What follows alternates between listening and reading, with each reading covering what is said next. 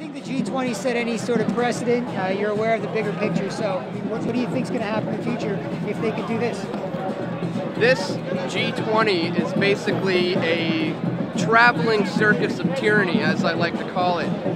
No matter where they go, all over the world, different cities, not only are they conditioning the people to go along with this tyranny, but they also are conditioning the various police forces to enforce these things. So the next G20 coming up right around the corner in Korea. There's another one after that in France, which is going to be huge. And then there's another one after that in Mexico in 2012. So no matter where they go all over the world, it's the same story everywhere. That's why we want to get the film out, show future protesters what kind of things they can expect, what kind of things they can do to protect themselves, and hopefully, you know, make these summits better in the future.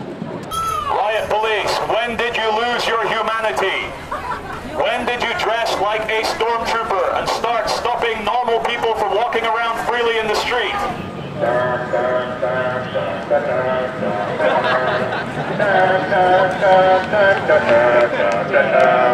You know, like what happened in Toronto with the burning cop cars, you know. You are not scared enough. You must be more scared.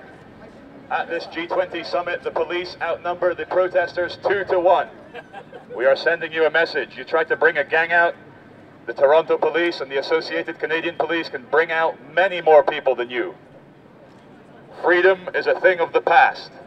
You are all now slaves in the new world order. So yeah, there's some heavy conditioning going on, and we're going to counter that propaganda.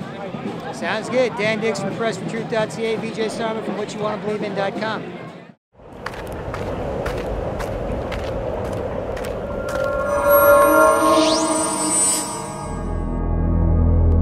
Ladies and gentlemen, you must respect the G20. The group of 20 industrialized and soon-to-be industrialized nations have your best interests at heart.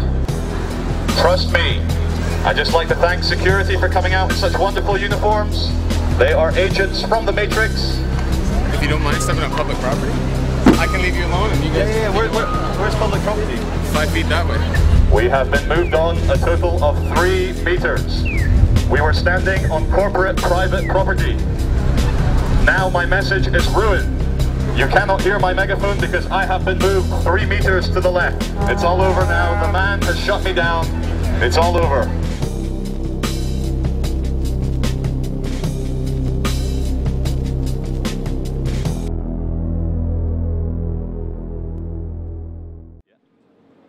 Hi, this is Charlie Veach of the Love Police, and this is TorontoTruthSeekers.com.